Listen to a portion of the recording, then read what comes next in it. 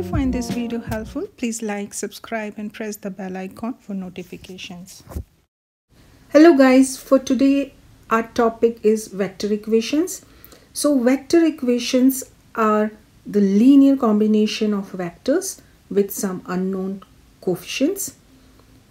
So let v1 is equals to a1, a2, a3 and v2 is equals to b1, b2, b3 and v3 is equals to c1, c2, c3 and vector b is 1, 2, 3. So these are the four vectors where a1, a2, a3, b1, b2, b3, c1, c2, c3, they all belong to real number r. Then some scalar times vector v1 plus some scalar times vector v2 plus some scalar times vector v3 is equal to vector b, where some scalar could be lambda or alpha, beta, gamma, or x1, x2, x3 or x, y, z. You can take any alphabet for some scalars. So this type of equation is called vector equation. So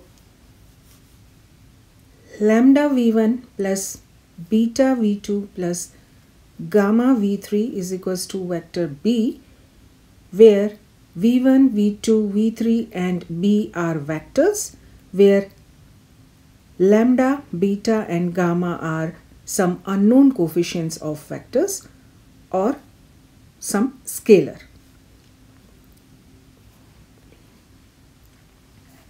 Now let's substitute for v1, v2, v3 and b. We will get lambda a1, a2, a3 plus beta b1, b2, b3 plus gamma c1, c2, c3 is equals to 1, 2, 3. So lambda will multiply with every element. So we will get lambda a1, lambda a2, lambda a3. Similarly beta b1, beta b2, beta b3 plus gamma c1, gamma c2, gamma c3 is equals to 1, 2, 3.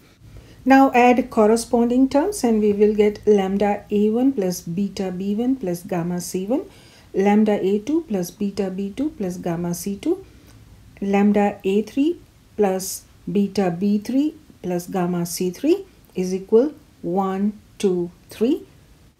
Now two vectors are equal if their corresponding terms are equal. So therefore lambda a1 plus beta b1 plus gamma c1 is equals to 1 and lambda a2 plus beta b2 plus gamma c2 is equals to 2, lambda a3 plus beta b3 plus gamma c3 is equals to 3. And as we can see that these are the form of linear equations with unknowns lambda, beta and gamma. Therefore, for any given vector equation, lambda v1 plus beta v2 plus gamma v3 is equals to b, we can say that a given vector b is a linear combination of other three vectors v1, v2 and v3. So linear combination of vectors with unknown coefficient is vector equation. Now to solve vector equations, put them in augmented matrix form and solve as we do in solving linear equations, where each column is a vector, vector v1, vector v2, vector v3 up to vector vn, augmented by vector b.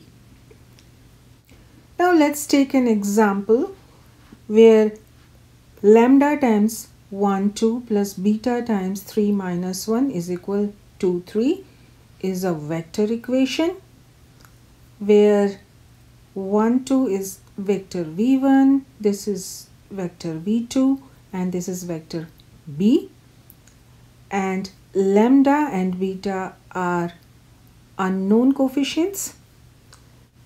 So first method to solve this vector equation is by putting this in augmented form, like v1 v2 augmented by b, that is 1 2 3 minus 1 2 3, and reduced it in RREF and then solve it.